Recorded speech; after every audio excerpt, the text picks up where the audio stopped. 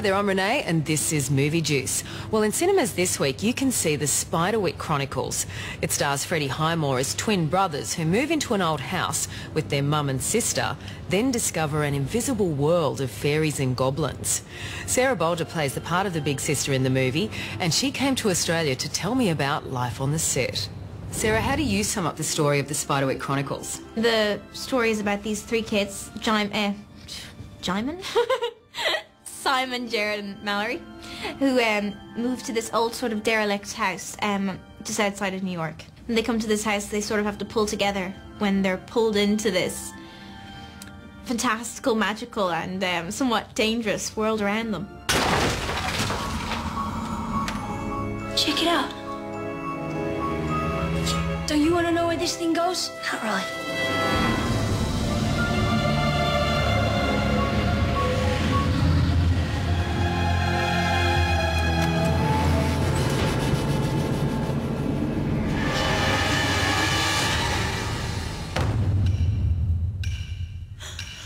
Tell me about the character that you play, because she's not your classic kind of a big sister.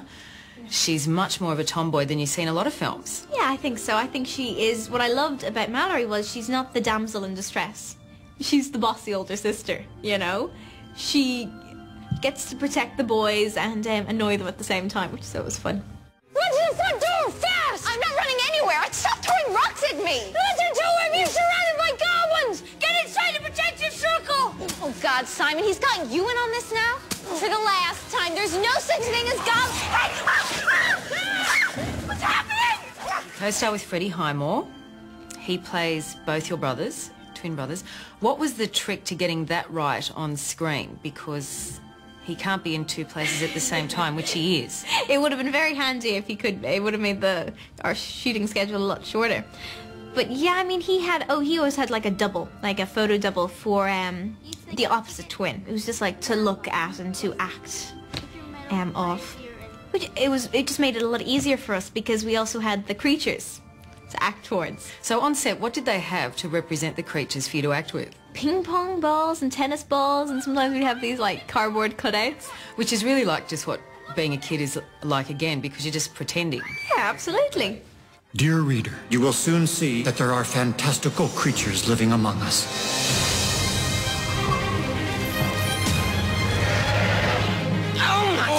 Why can't I see you? You don't see us. Now you do. But only if we want you to. I didn't even recognise Nick Nolte until I saw his name come up in the credits at the end. Tell me a bit about the character that he plays. Well, I mean, Nick is actually quite a quiet guy, you know? I mean, he's very funny, and then he goes on set, and they say action, and he transforms. He's this ogre, I mean, it's just so amazing to watch. He's a very talented actor. Get the book and kill them! Kill them all! What kind of people or what audience do you think it'll ultimately attract? I mean, I do believe that this movie is it's like an adult film, though, I mean, with kids in it. So I think, I mean, it has the fantastical, magical aspect to it to attract younger kids. Yet it has a darker side to it, which I think it kind of, I think it reaches all ages. The Spiderwick Chronicles. Did I hit somebody? Yes, thank you. Well, that's it for Movie Juice. I'll see you next time.